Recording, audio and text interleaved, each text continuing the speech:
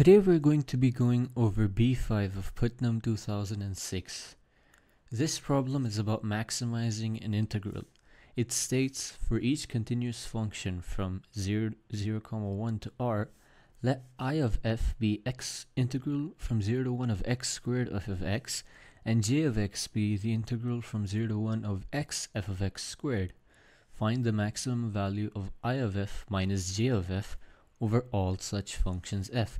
So we're trying to maximize the integral from 0 to 1 of x squared f of x minus x f of x whole squared.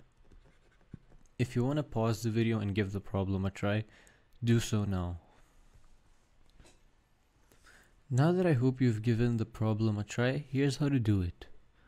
At first, I did think that it would be related to Cauchy-Schwarz because of the squares, but as it turns out, you can't really get that to work, not to my knowledge at least. However, what you can try is what we do with quadratic functions. We see that there's a lot of square terms here, so perhaps we can do some completing the square. Let's see where that takes us.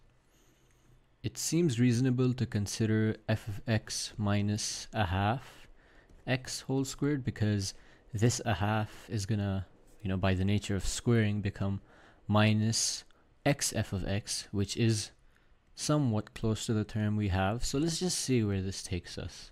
That would be f squared of x minus x f of x plus 1 over 4 x squared.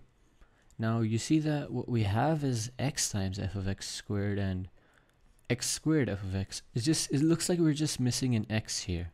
So what if I multiply this whole thing out by x? That would then expand out to give x f of x squared minus x squared f of x plus 1 over 4 x cubed, which is, at least a part of it is what we have, at least, except it's just reversed. We can add a negative sign to account for that. So it seems to be the case that I can rewrite this integral as so.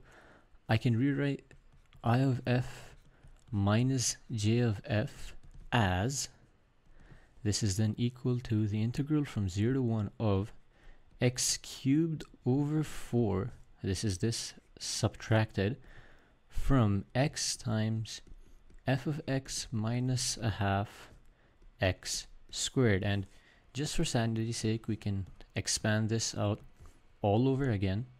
We see that this would be f squared of x times x. This would be plus x f of x and this would be minus 1 over 4. Sorry, that should be plus x squared f of x, and this would be minus 1 over 4 x cubed. The 1 over 4 x cubed and this cancel out, so all we're just left with is this minus x f squared of x plus x squared f of x, which is actually exactly our integral. So now that we've gotten that it's equal to this expression right here, we see that, well, regardless of what I choose, this square, it's always going to be positive.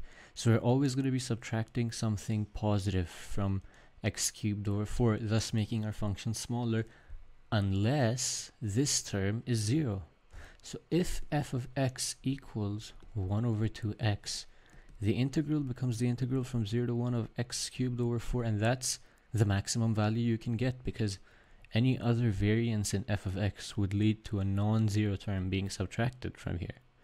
So the integral would simply be x cubed over 4, which we can integrate quite easily as x to the 4 over 4 from 0 to 1, which is 1 over 16. And so our maximum value should be theoretically 1 over 16. And we can test if this works, and actually we know that it works. It is obtained at f of x equals 1 over 2x. And that's the problem solved. This would be the maximum value obtained over all functions, defined as such.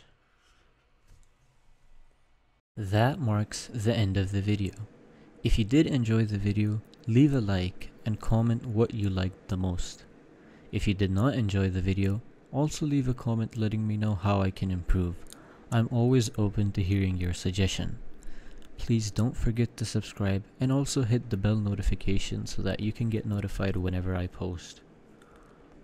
I also have an Instagram page where I post notes regarding theory in mathematics. If that is interesting to you, please do consider following that as well. My @ is creative_math_.